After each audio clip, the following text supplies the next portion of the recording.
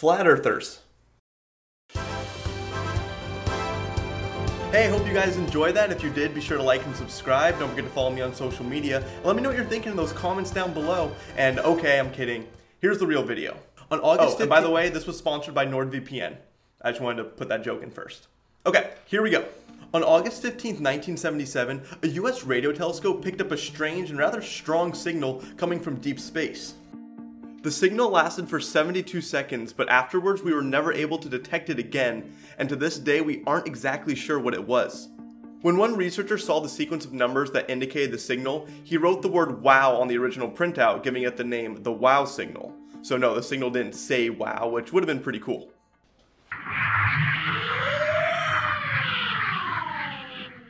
Doesn't sound like any radio signal I've heard. Anyway, the WOW signal had no encoded information and it was unmodulated. Sound signals in our hearing range lie between 20 and 20,000 hertz, but we don't just send those wirelessly. We first move the signal so it's centered around a much higher frequency, like let's say 96.5 million hertz, otherwise known as 96.5 FM when dealing with radio. This right here is modulation. That is then sent over the airways, and then a receiver moves the frequencies back down so we can hear the sound. That's kind of the basics of how radio works. The WOW signal, on the other hand, didn't use any of this modulation. However, almost 2 decades before the signal was ever discovered, 2 physicists predicted that if intelligent alien life tried to communicate with us through radio emissions, they might do so using a frequency of 1,420 megahertz, and that's because that would match the electromagnetic radiation naturally given off by hydrogen, the most common element in the universe.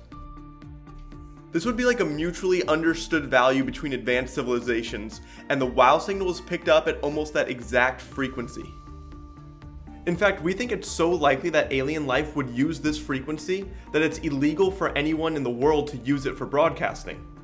Now, of course, this signal could have come from a variety of sources. A few years back, one researcher said that a comet, which would have been right around the same location as the signal, could have produced it as a result of the hydrogen within it heating up. But he also said a comet producing this strong of a signal is unlikely. So at the moment we still aren't sure where this came from, and many say it is the strongest candidate we currently have for alien life. But that's not the only strange signal we've picked up from space. For example, in 2007 the first ever fast radio burst was discovered. Fast radio bursts are very intense but very short bursts of radio emissions, usually lasting just a few milliseconds. They appear throughout the sky, but their source and what's causing them are unknown. We've only detected a few dozen of these bursts where each one comes from different locations in space, but one really threw us a curveball, and that was FRB 121102, because unlike other bursts, this one repeated.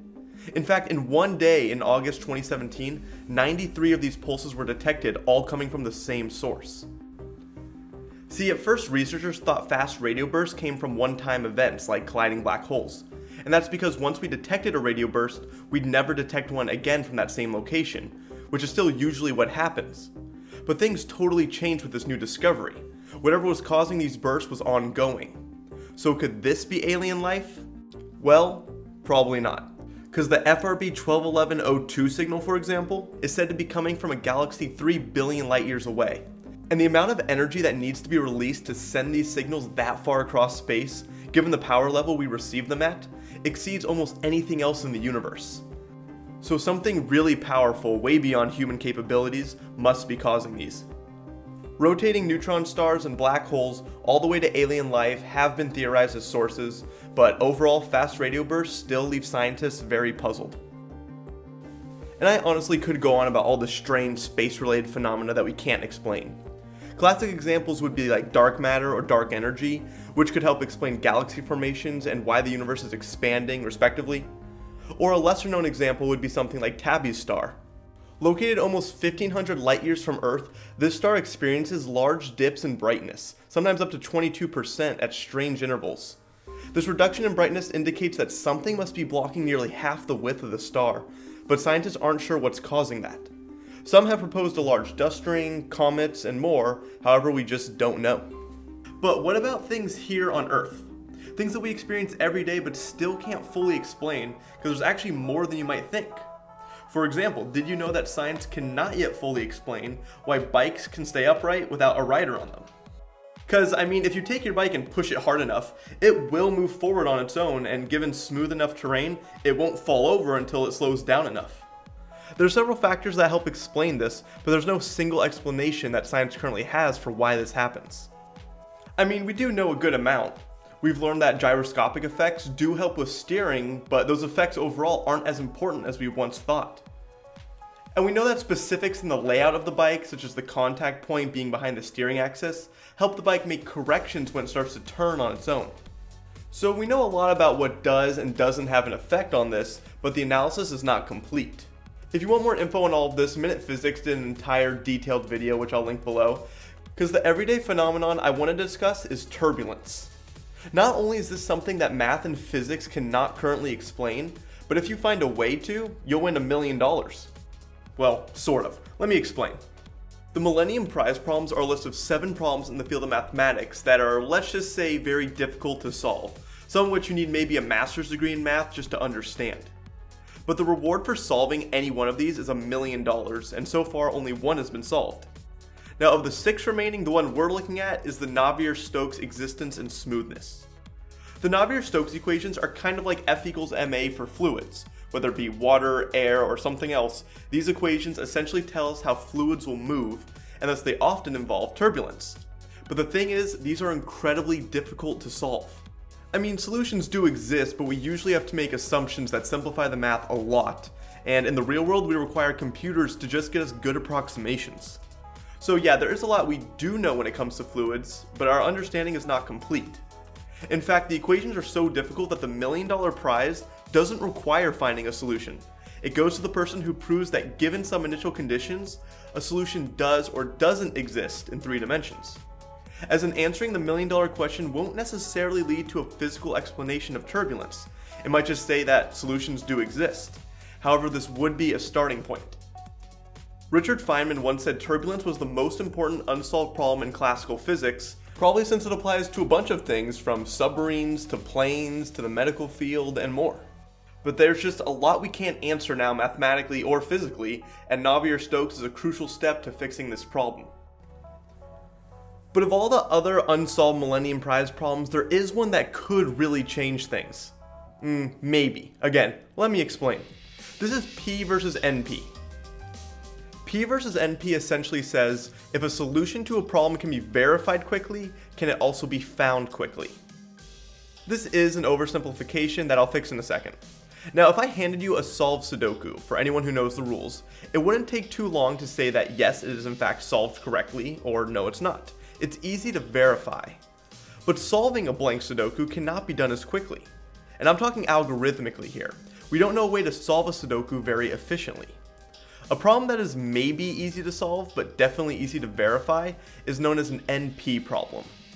Another example of an NP problem would be prime factorization. If I told you that this number is made up of 2 prime factors, it wouldn't be very easy to find those factors without just guessing and checking. Currently, we don't know if there's an efficient algorithm to solve this. Whereas if I told you that these are the factors, it might take like a minute or 2 by hand to verify that it is correct. Compare this to P problems though that are easy to solve and thus easy to verify.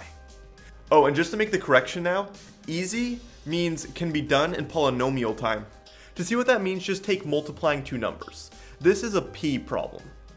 If both of the numbers have 2 digits, I will at the minimum have to multiply 4 values together using traditional elementary style multiplication and then add the results.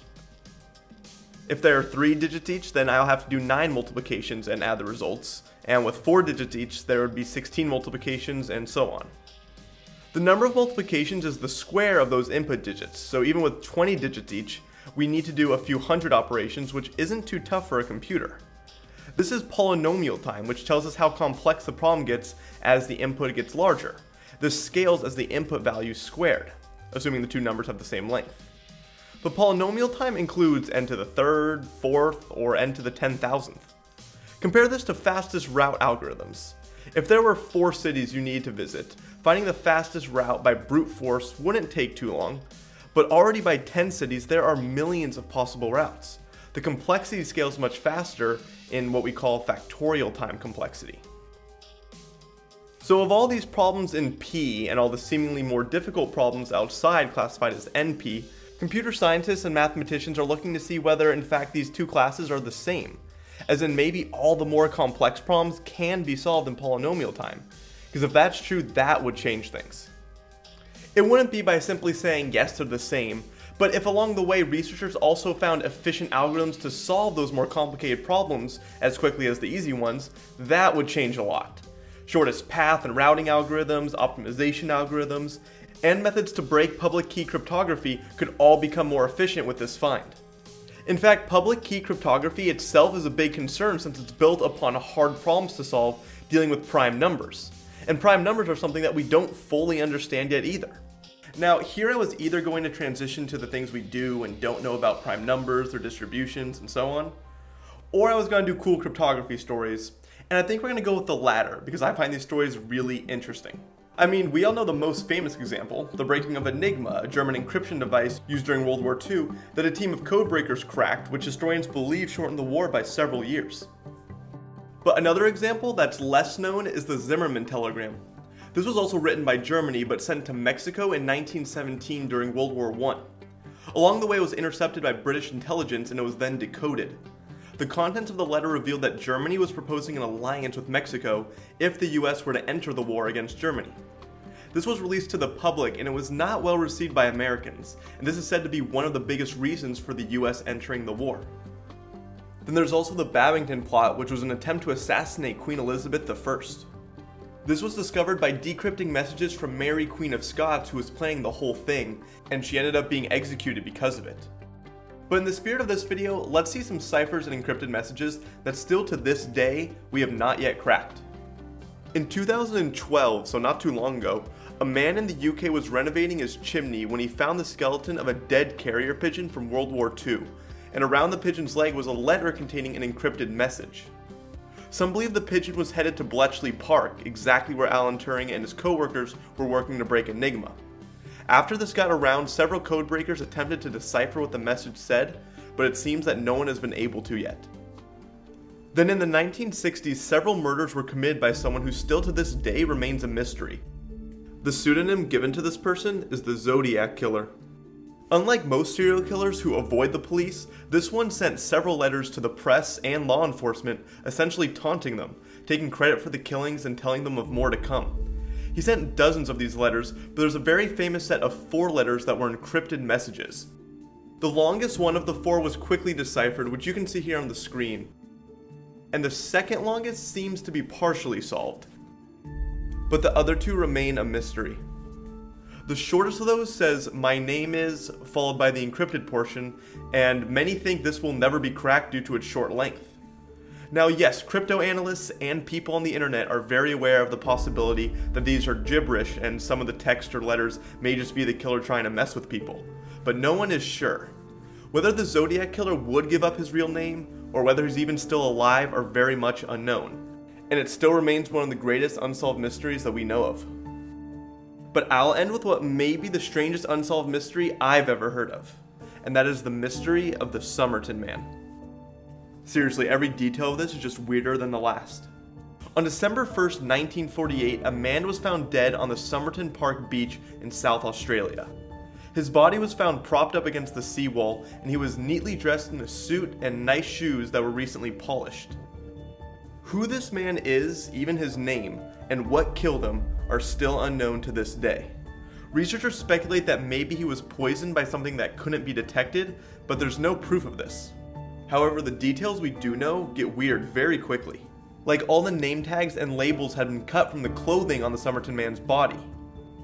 Then found deep within a hidden pocket in his pants was a rolled up sheet of paper that said "To Mom Should," a Persian phrase meaning "it's ended," indicating maybe it was a suicide, but even that is still a mystery. Anyway, they determined that the paper had been torn from a book called the Rubaiyat, and thus a search for that book began. Turns out the book had possibly been tossed into a car in the same area, as that's where they found the page that had the torn section. Then in that same book they also found a phone number and an encrypted message. That message was sent to crypto analysts and has since been analyzed by many, but all attempts to decrypt the message have failed. The phone number on the other hand belonged to a woman named Jessica Thompson. When she was interviewed about the Somerton man, she claimed to not know who he was, But when she was presented with his image, she apparently looked at it briefly before diverting her eyes to the floor, where she continued to look throughout the interview. Police described her as generally evasive and said it seemed like she had some knowledge of this man's identity, but we still just aren't sure what role she played in all of this. It wasn't until decades later that they found out a lot of what she said was a lie. In fact, her daughter even came forward saying, "I've always had a fear that maybe she was responsible for his death." She said that her mother did in fact know who he was, but beyond that we really don't have many answers. At the time, the news of this man spread around the world, but not a single person claimed to know him, and to this day people are still looking into the case. There are several theories that could explain things, including his identity, but no one knows for sure. Now there are so many details to this that I'll post below because you could spend days learning about this story. In fact, several of these cryptography stories, which I don't have time to get into, can keep you quite occupied. The ciphers given to Richard Feynman by a fellow scientist that have never been cracked. The crypto sculpture located in front of the CIA with one still unsolved message. All the way to Cicada 3301, probably the most mysterious internet puzzle which no one knows the origins of. All of these and more can definitely keep you busy. But before you go down any internet rabbit hole, make sure to keep your internet searches and personal info secure, which you can do with NordVPN, the sponsor of that buttery smooth transition. If you're someone who simply wants their personal information from credit cards to passwords and more secure, you should really consider a VPN. Whenever you do basically anything online, that activity is traceable and can be linked right back to your device. Even if you don't purchase things online, your activity is still being routed through your internet service provider, where it can be tracked, sold to the highest bidder, or even hacked. See, having an unsecured internet connection makes your IP address very public, allowing even companies to form a profile of who you are just based on that address. And things can get more dangerous when you're connected to an open Wi-Fi network like in a Starbucks, McDonald's, or airport. All these things that you don't want are fixed through the use of a VPN. Simply put, VPNs or virtual private networks take all the creepy stuff you look up on the internet and route it through a remote VPN server, or kind of this encrypted tunnel, instead of it going to your internet service provider. And as a result, your IP address will be completely hidden, your internet activity will be unreadable by third parties, and your internet connection will be completely hack-proof. You can pick from thousands of servers worldwide to connect to, so your internet activity cannot be traced back to your device. So on top of internet safety, if you're anywhere in the world where certain websites are being censored, you can use a VPN to get around this. NordVPN also allows you to connect up to 6 devices, so not only your desktop, but your laptop and mobile device will be secure as well. It's extremely affordable, and with the link below you'll get 75% off a 3-year plan, plus 1 month free, which comes out to not even 10 cents a day. And on top of this, there's a 30-day full refund money-back guarantee if you're not satisfied, so there's no risk in just giving it a try. Again, links are below, and with that, we'll end that video there. Also, just wanted to give a huge thank you to my supporters on Patreon. Really appreciate the help from you guys. For updates, be sure to follow me on Twitter and join the Major Prep Facebook group. Hit the bell if you're not being notified, and I'll see you all in the next video.